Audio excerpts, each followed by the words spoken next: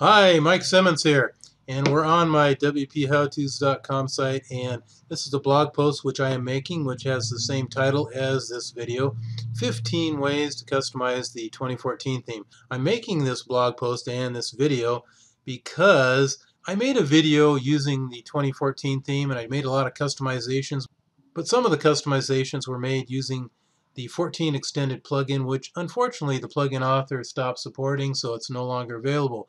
But I am going to show you how to do most of the stuff that plugin did.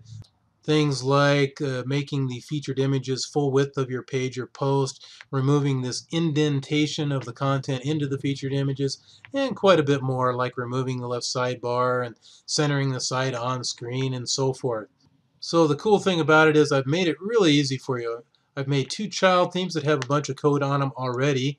And if you scroll down the post, here's one which removes the left sidebar, has all the code for doing that, plus it centers the site on screen. This one keeps the left sidebar of the 2014 theme, but centers the site on screen and has some more code on the child theme too, which you can adjust. So all you do is just click on these links, and then you can download the file to somewhere on your computer where you can find it. And I recommend downloading and installing both of these onto your site. So let's go back to our dashboard. Let's go to Appearance. We'll just click on Appearance, and that'll open up our Themes section. You notice I've already downloaded and installed both of these child themes right here. Here's the basic child theme, which keeps the left sidebar, and here's the one that removes the left sidebar, called the 2014 RL for Remove Left. And the way I installed these themes, I just clicked on Add New under Themes. Then I clicked on Upload Theme, and then I just clicked on Browse and navigated to wherever I had the zip files of those child themes located, and double-clicked and installed them on my dashboard. So right now we just have the basic 2014 theme installed and activated. So you'll notice it's aligned to the left. Let's go back to our theme section. We'll just activate just the basic 2014 child theme just by clicking on Activate. Come back to our site, reload the tab, and now the site's centered on screen. I'll go back to our theme section, click on the 2014 RL child theme, and click Activate. Go back to our site, and it'll stay centered in the screen, but the left sidebar went away. And here is the optional right sidebar, which you don't have to have at all either. Let me show you one more thing about these themes. Under Appearance, we'll click on Editor.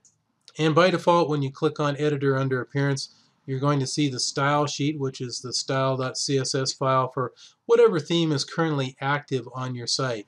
You can also open up other style.css files of the other themes you have installed on your site by clicking over here, Select Theme to Edit, and we could look at the basic 2014 child or the 2014 style.css and so forth.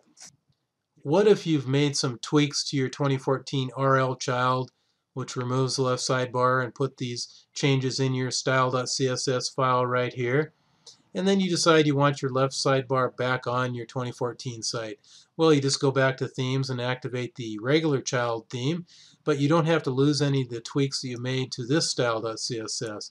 You can just copy and paste whatever changes you've made on this style.css into the 2014 child theme style.css. And you just copy whatever changes you've made, and then open up the regular 2014 child just like this, and then paste them in here below this line, of course.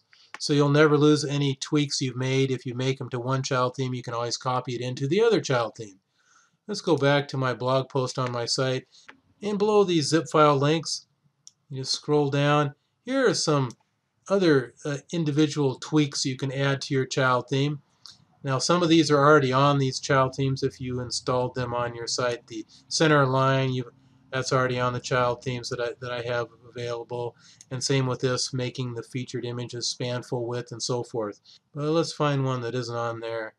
Perhaps you want to change your current and link hover color. So to copy the code out of one of these snippets of CSS code to put into your child theme, you'll just hover over this link right here which says copy and click on it. That'll highlight the text, and then you can just right click and copy, or press Control C and copy. I'll just do that. Then you just come back to your dashboard and then under Appearance click on Editor, and that'll open up your style.css file, your style sheet for whatever theme you have activated. And then you'll just want to insert these changes below this line right here, which I'll just click Enter a couple times, and then I'll just click Control V to paste that new CSS code that I got from my site. Then of course you would just, for this one, you would just put whatever color you'd like right here, which of course you can find by using ColorZilla for one thing.